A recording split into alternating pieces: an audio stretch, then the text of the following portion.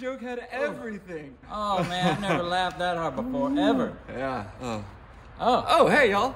it's Weekly Wonder, Season 2, Episode 2. Thank you for watching. It's Tyler. Hi, I'm Joey. It's Joey. We're really excited about today.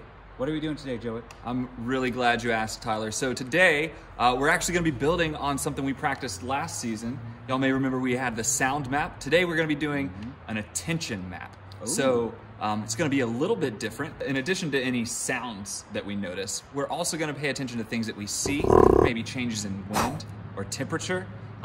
So the things going on outside us, but also we're going to be paying attention to what happens inside us as well. So that could be a thought that you have while you're observing. It could be if you get reminded of something. It could even be if you notice that your stomach is gurgling a little bit. You can map that as well. So we're mapping what's going on outside of us as well as what's going on inside of us. Let's do it. All right, let's talk about materials. As always, you're going to need yourself a journal. Boom. And along with that, you're going to need something to write with. Ha. Finally, make sure you have a sense of wonder at your surroundings. Check. All right, let's get out there and have some fun.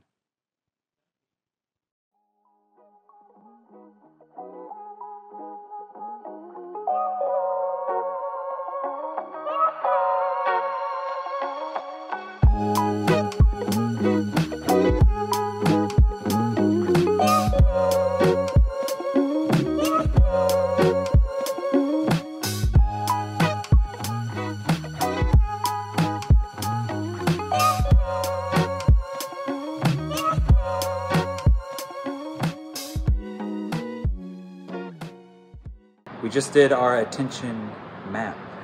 How did it go? It went really well. Yeah. I thought. Yeah, I had a really good time. So on one side, I drew a picture of me with a big old thought bubble that took up half the page, and on the other side was kind of the map of where I was sitting. And then whenever I noticed a thing, like with either saw something or heard something, I would mark that on the map, and then I drew these little icons to like show whether it was a sound. So like I would draw like a little sound waves if it was a sound. If it's something I saw, I drew a little eyeball on top of it. And then when I felt something, I drew a little hand because like touch. Yeah. That's cool.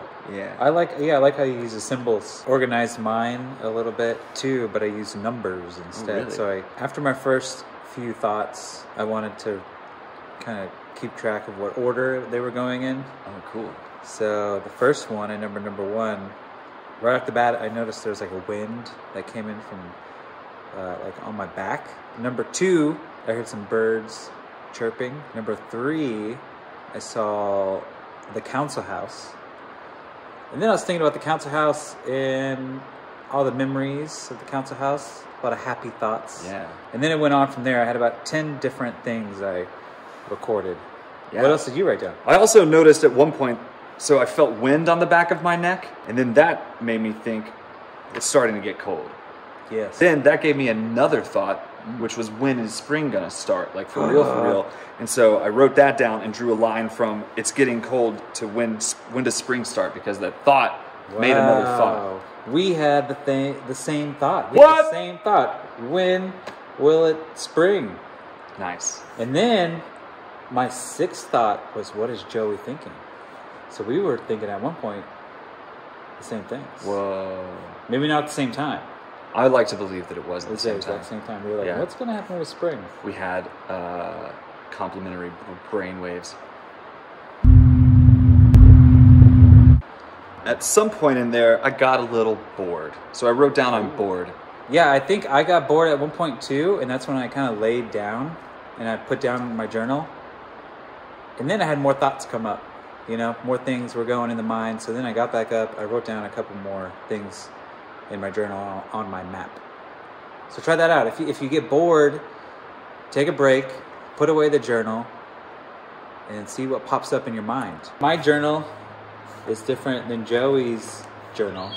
So there's different ways to do this. You know, whatever you think is going to work out for you. And maybe you come up with something even cooler than what we got. So that'd be awesome. All right, y'all, it's your turn now.